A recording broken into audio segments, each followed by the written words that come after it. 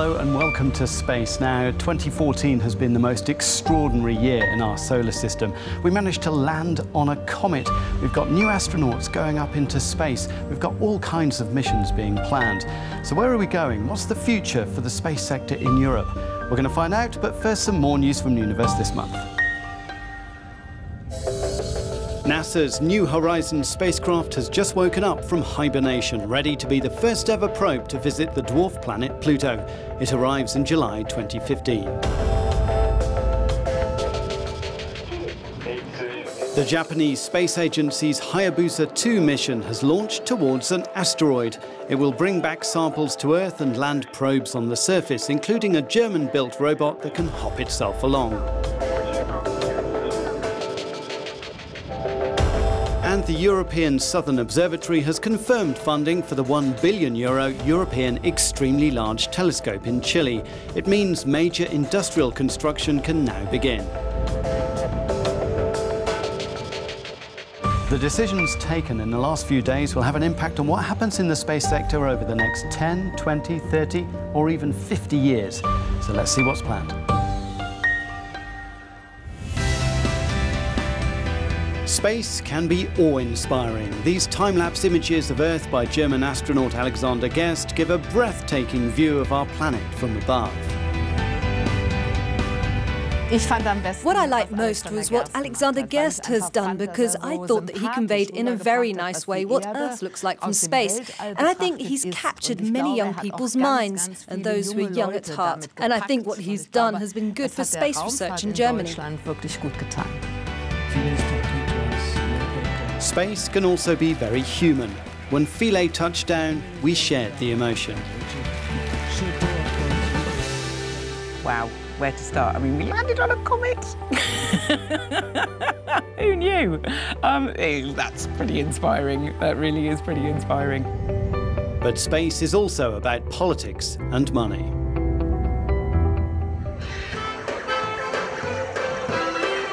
So it's back down to Earth and to the city of Luxembourg as it gets ready for Christmas. Nearby, the merry-go-round of European space politics is turning too, with ministers from ESA's 20 member states arriving to talk rockets, missions and hard cash. One of the themes today is to balance the different contributions of the different countries, especially France, Italy and Germany. Much of the horse trading happened before the meeting, with the detail of ESA's €3.3 billion annual budget discussed and defined. Then, in Luxembourg, the final details are hammered out. Success at these kinds of meetings can often be about making the right kind of contact, according to the UK's Space Minister.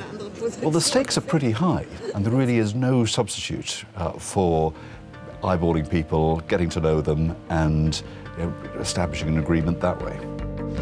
A lot of the talk was about launches. After all, if you want to go to space, you need a rocket. Europe's market-leading Ariane 5 is now seen as expensive and likely to lose market share to America's cheaper new competitor, SpaceX. ESA's answer is a brand new launcher called Ariane 6, which received €3 billion in financing.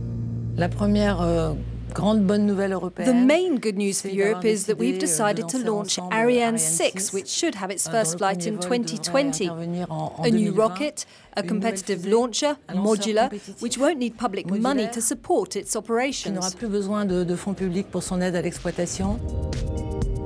This is what the new Ariane 6 looks like. It comes with either 2 or 4 boosters and with a price per launch ranging from €70 to €115 million, much less than the €160 million it costs to launch Ariane 5. It gives us more flexibility and makes us more competitive, because we Europeans want to keep our own access to space and are in competition with the US, China, Russia, India. There's a big spectrum of competitors, but we want to stay in the game, to say that we build a good launcher that brings satellites to space.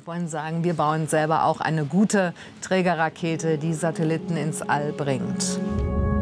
So where will we go? Well, Mars is a top destination. The ExoMars mission, led by Italy and the UK, launches an orbiter and small probe in 2016, and then the large ExoMars rover in 2018. ESA secured the €160 million it needs for the project, the first to look for evidence of life on Mars. The uniqueness of ExoMars is that it will be able to drill down and look for, historic signs of life on Mars. And we haven't had that before. Every time we have one of these missions, it is a new thing. It's kind of following on the tails of Rosetta, and that's the exciting thing about these scientific missions. You don't know what you're going to find. In a certain sense, it's the logical continuation of Philae on the comet. We think it's very interesting to go to see what's under the Martian surface, because the analysis that's been done on the surface shows that there's no life on Mars. And it's obvious because radiation and cosmic rays have surely destroyed any form of life over the millions of years. On the other hand, it's possible that something has been saved deep down.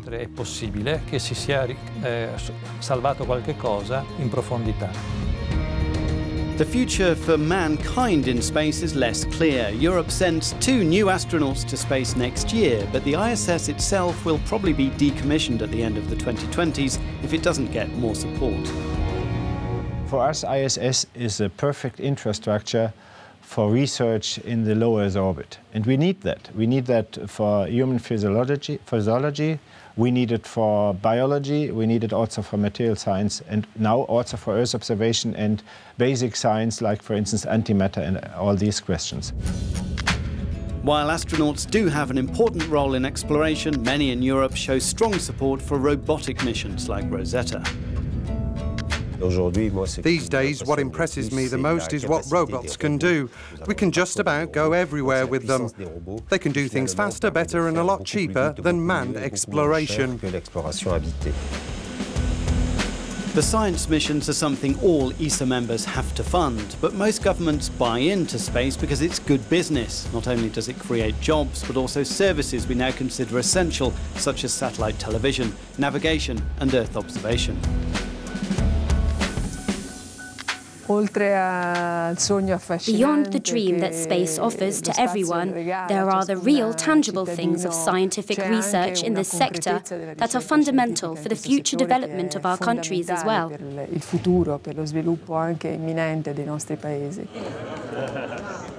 It's good for the economy, but it's also good for the feeling of belonging. The Earthlings are working together. And I think that these days having projects that create solidarity and fraternity raises the level of debate. The decisions on how to finance and manage space in Europe are taken based on hard economic argument. But the results, once in orbit, can also be beautiful to behold.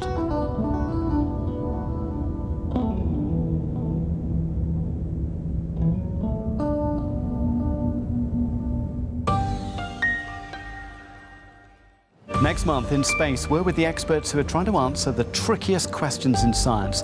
What is dark energy and what is dark matter? We'll see you then.